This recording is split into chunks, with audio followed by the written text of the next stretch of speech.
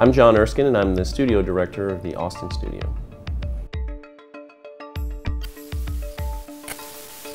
I was working at Portalarium with Richard Garriott, and Chris Roberts had this crazy idea for a game before his announcement. So I actually heard about the game before it was announced to the public. It was around when the original announcement was made at GDC. Chris and his team kind of camped out at the Portalarium offices here in downtown Austin while they were putting together their pitch and dealing with some of the aftermath of the original launch. And I know they were pretty busy at that time, so I was just kind of around the periphery at that moment.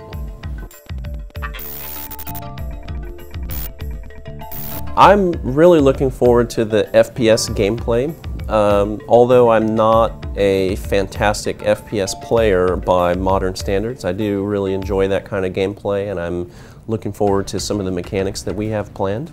And like most people, I'm also really excited about the persistent universe because my background is very much in MMO gaming and persistent universe gaming, so I'm excited to play that and check it out.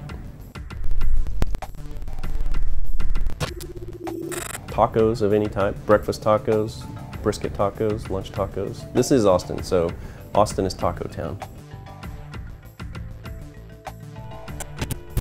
I like jazz and blues a lot, so I'd probably say John Coltrane or Miles Davis. If I had to pick a movie that I constantly go back to, it's probably Fight Club.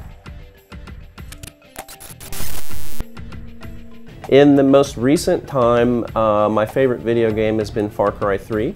I would base that on the fact that that is a game that I have played through from beginning to end multiple times on every difficulty level, earned every achievement, done every single thing in the game that I can do, so I must like it quite a bit. When I'm not working, I really love to fly fish, and I really love to paddle canoes.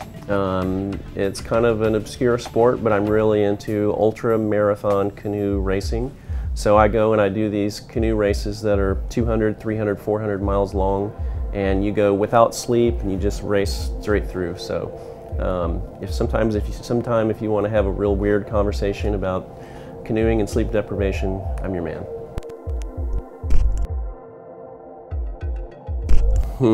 I think it's the M50.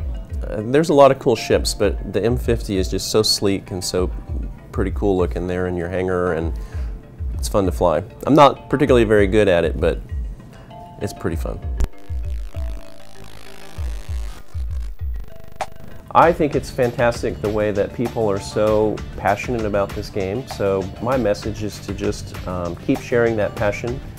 We love to read your comments and hear your thoughts and share in that passion.